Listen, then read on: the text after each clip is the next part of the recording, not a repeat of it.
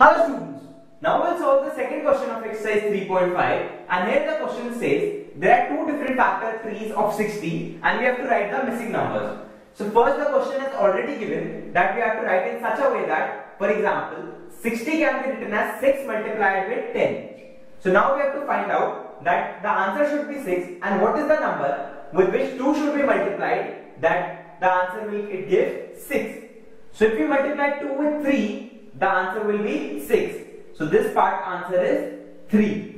Now this one, what is the number with which we will multiply 5? The answer will be 10. So obviously if we multiply 5 with 2, the required answer will be 10. So this is the answer of part A. Now for part B, it's given like 60 can be written as 30 multiplied with dash.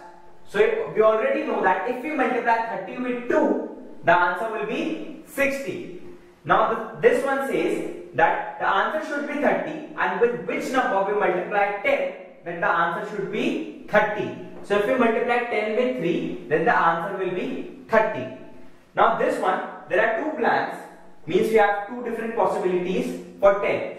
Let me tell you the possibilities. We can write either 10 multiplied with 1 or 2 multiplied with 5. These are the two possibilities.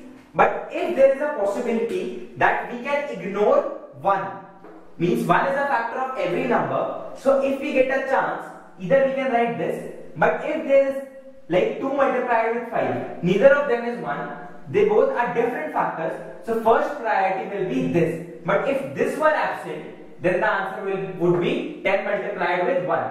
But as this is present, so we'll write it 2 and 5. So this is how you can solve this question. Thank you.